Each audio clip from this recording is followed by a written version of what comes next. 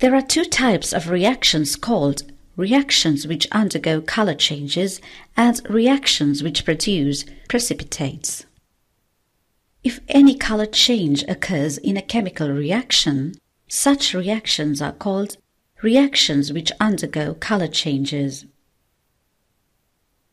Now let's consider the reaction between iron and potassium ferricyanide.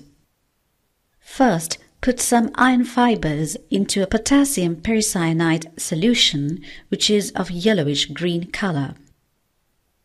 When the solution is mixed well, it can be seen that the color of that solution changes. The initial color has changed and now it is in blue color. Thus, it is a reaction which undergoes a color change. Now, let's consider the reaction between a potassium dichromate solution and sodium hydroxide solution. First, add sodium hydroxide solution to the orange-colored potassium dichromate solution. The color of the solution turns yellow.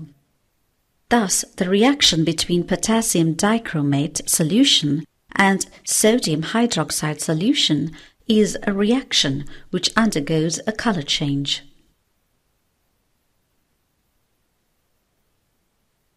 The reactions which form precipitates are known as reactions which produce precipitates.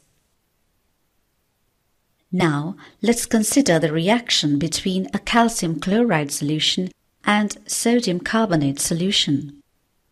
Add calcium chloride solution to sodium carbonate solution. We can observe the formations of a white color precipitate.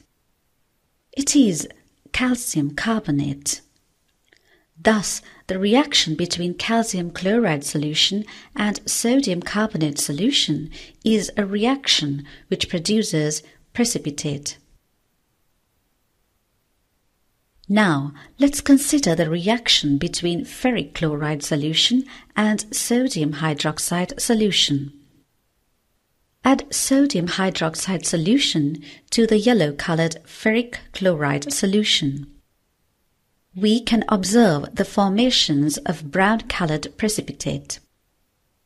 Ferric hydroxide precipitate is obtained here. Thus, the reaction between ferric chloride solution and sodium hydroxide solution is a reaction which produces precipitate.